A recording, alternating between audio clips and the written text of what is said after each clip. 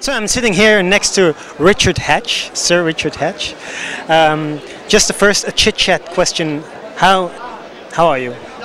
I'm doing very well. Actually, it's great to be here. It's a long ways from home, and I've been in Europe for about 2 weeks now, and I'm having a very, very good time.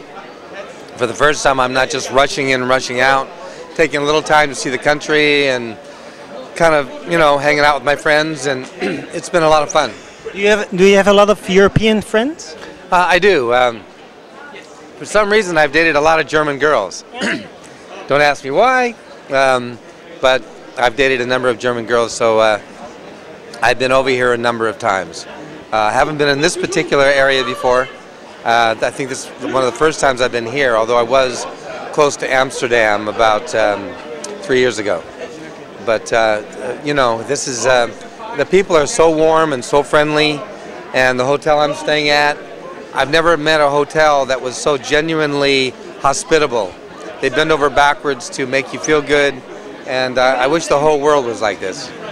So, right. Your first opinion of Belgium is a positive one. Very positive, and the women are absolutely beautiful. Beautiful women. Thank you. First question. I think your most famous character is, of course, in Battlestar Galactica. Right. But you're the only one who plays in the old Battlestar Galactica and the new one. Right. What is the first major difference between the old and the new series? Well, again, you can't compare two series done 30 years apart. It's impossible. It's two different eras, two different technologies, two different ways of doing things. But I think the big difference probably is the original kind of was more of a space opera, was much more of a little bit along the lines of Star Wars.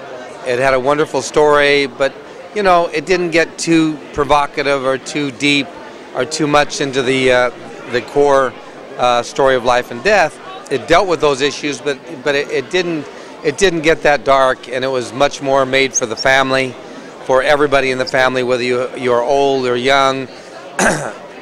Anybody could watch that show. The new show is much darker, much more provocative, much more edgy, and obviously probably would be more suited for a more sophisticated audience. But it's, the new show is very, very intelligently written, very, it's not afraid to get into those deep provocative issues that Battlestar Galactica is all about. It's a much more, what's the word, obviously very powerfully moving, because today, 30 years later, you can go explore much deeper subject matter, and you don't have to be so afraid of alienating people, because there's so many channels on TV. There's something for everybody, and if you want something that's really, really hard-hitting, really profound, very moving, and has a lot to say about the world, then the new Battlestar really serves that purpose, and it's an incredibly written, well-directed, and well-acted show. The original, again, was a lot of fun to work on. The characters were fun. We had a great extended sense of family. The mythology and the backstory of the original was wonderful. But again, we were not able to, at that time frame, go into the more deeper story that Battlestar is all about. But that's sci-fi 30 years ago was not well accepted, and networks were terrified of anything that might be too edgy or provocative. So they were always writing you notes, not to be too much this way or too much that way. They were always afraid that they were going to lose their audience. But, the networks didn't understand sci-fi fans. Sci-fi fans 30 years ago, sci-fi fans today, we're the same group of people. We love intelligent, visionary science fiction. Obviously, we love a sense of humor as well. But we love shows that are about something, that at its core explores those mystical questions that we all ask about who we are, where we come from, where we're going, is there life out there? So, sci-fi fans, and I include myself as one of them, and I've said this many times before, we love great stories. Am I right to assume that the original Battlestar Galactica is a little more tongue-in-cheek, a little more campy than the new one? Yeah, well, the new one, you have to understand, back when we did it, we weren't looking at it as being campy. We were just looking at it as being a little bit lighter, a little, well, you know, it's really weird. If I think about it, when we made Battlestar back then, it was considered dark. Yeah, but that's the 70s, of course. Yeah, for the 70s, we were actually dark.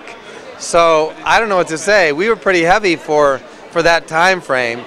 But, you know, life has changed. The world's changed. We're no longer afraid to, you know, explore anything. I mean, there's channels for everybody out there. So, you know, for me, I love great science fiction. And I love the original show for different reasons. I love the new show for other reasons. I think they're two great shows done in two totally different eras. And to compare them does an injustice to both shows. You've done a lot of small parts in a lot of series, for example Baywatch, but even Murder, She Wrote. Do you remember working with Angela Lansbury, which is a living legend? Well, please don't mention Baywatch anymore because... That's the black spot on your resume? No. It was fun. You know, it's fun to be on any show, but I really do appreciate doing characters that are... I consider myself more of a character actor. I never thought of myself as a leading man. I always liked characters that were, you know, much more... Leading men were not that interesting years ago. Today, leading men are basically character actors now. So it's a much better time for leading men. But I loved working with Angela Lansbury. She's a classic, you know, beautiful, wonderful, talented, gifted actress. And the show, I actually did the very first Murder, She Wrote. So we had a lot of fun. And... but you know, the memorable roles for me were things like Jan and Dean, Dead Man's Curve, the story of Rockstar's Jan and Dean. I did a medical center with Chad Everett, where I played a mentally retarded young man. I just did a movie called Inalienable, where I play a really interesting character that Walter Koenig from Star Trek wrote. There's Tim Russ and a lot of other Star Trek actors are in it. I love that character. There's certain roles that really brought out the best in me, and I'm one of those actors. I have to connect to it, you know, in my gut, in my heart, in order to do my best work. You have to believe it, actually. I have to really care about the story, and I have to care about that character. You know, there's a lot of characters you get offered, but they just don't excite you. I need something that really grabs me. Can you give an example of a character that was offered to you, but that you said, no, I can't do this, I don't feel it? I was offered a lot of things back in the day. You know, I'm not going to go into the movies I turned down, or the projects I turned down, but I turned a lot of projects down that Tom Selleck ended up doing. Tom Selleck was called the pilot king because he did, you know, some 15 pilots. None of them sold until Magnum PI finally made him a big star. But until that time, I turned down a lot of stuff that he went and shot. You know, which is not me better or him worse. I think the smart thing was what he did, actually. I think you can be too careful, too afraid to make the wrong decision, and too precious with your choices. Sometimes you just got to get out on the dance floor and have a good time and go for it, and the doorways will open, the opportunities will come, and eventually you'll find that place that's right for you. I just was a very idealistic actor that was looking for something heavier, deeper, more profound. I wanted something I could bite my teeth into, and I turned down a lot of things, probably way too many things back then. I wish I had. That's my big lesson. You're considered a veteran actor right now because you were born in 1945. When you work with a younger crew, do you feel the need to inspire them or to teach them something? I'm not only talking about younger actors, but also younger directors, because you have a lot of experience. Right. Well, I'm a writer, a director, a producer. I teach. I lecture all over the country. I love doing anything that involves the creative process of putting something wonderful together, putting wonderful stories together, bringing people together to create something extraordinary. I love that whole process. Age is a relative term because, you know, some people get old, you know, way too young. Some people that are much older are much younger, not only mentally but physically. The way you take care of yourself, what you do with your life, it has to do with so many different things. But experience is something that comes from doing something for for long enough to learn, you know, about yourself, about what works, about what doesn't work, and gaining maybe a more expanded view of things, being less judgmental, less critical, more embracing, more more collaborative, more give and take. And I think that the big lesson also, obviously, for young filmmakers is sometimes they get too tunnel vision. They get too locked into what they think something has to be, and they don't see the larger picture. They're not able to take advantage of the moment. So many things change when people get together creatively to put something, to make something happen. And if you lock yourself into the way you think it has to be, you don't take advantage of the moment when all kinds of extraordinary things start to happen, because so many creative energies have come together and start igniting one another, and then that collaborative magical process starts, and then all kinds of epiphanies and wonderful things happen that a really good director takes advantage of. But you know, we all have to live and learn, and there's young directors that are better than directors who have been directing for 40 years. There's actors who never acted before that are just absolutely extraordinary. Experience is something that is wonderful, but it doesn't necessarily always make you the best at something. You can make 1,000 mistakes, but you just have this gift that maybe you were born with. So again, I've seen people grow from being okay actors to being really, really good actors. And I've seen some actors that are just, the minute they step in front of a camera, they blow people away. It's not about being perfect, it's not about being right, it's not about being old or young. You can be old and extraordinary, you can be 12 years old and extraordinary.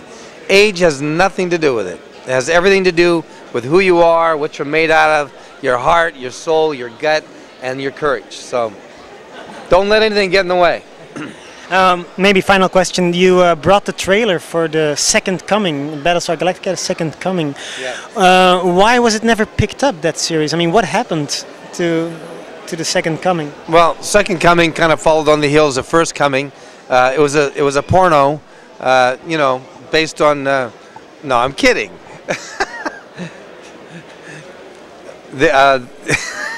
All right, well, I'll roll that back. You mean the Second Coming? Yeah. Anyway,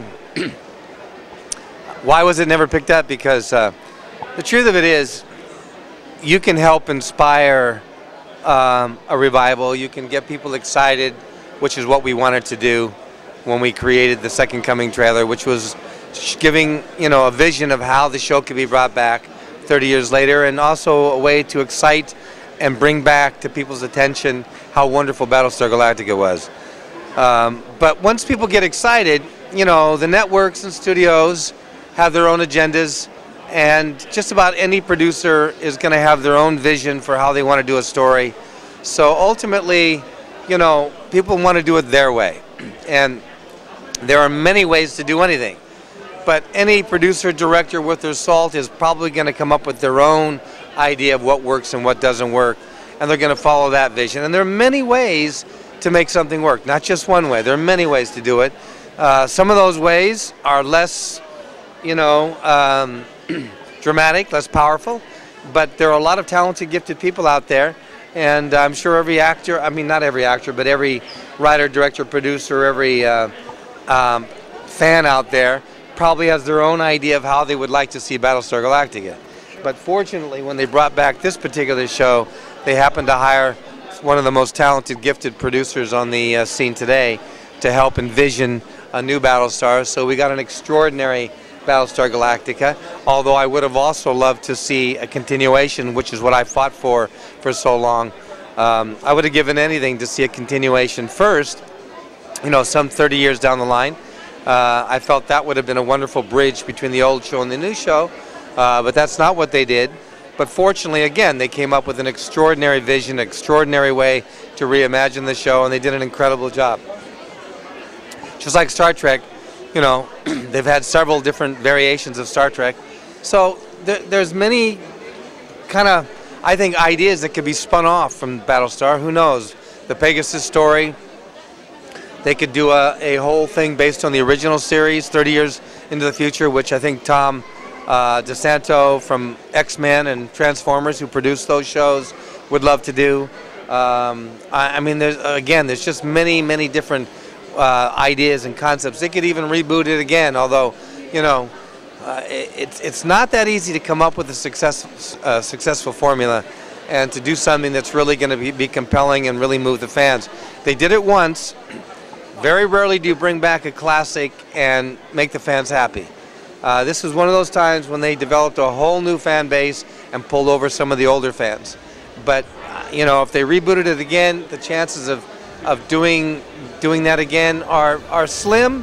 But I would never say never, because Ron Moore blew me away that he was able to do something so well that he got over the hump and enabled a lot of fans to come over and embrace the new show. I didn't think that was possible, even if the show was extraordinary, which it is, because fans get very tied to their original characters and stories and themes. You know, they hate to see things change too much, but you know, anything is possible. So we'll see. Well, sir, I hope you never lose your enthusiasm, and I wish you a long and healthy career. Well, thank you. You noticed my enthusiasm, did you? Have a great day. By the way, drink Red Bull. No, I'm kidding.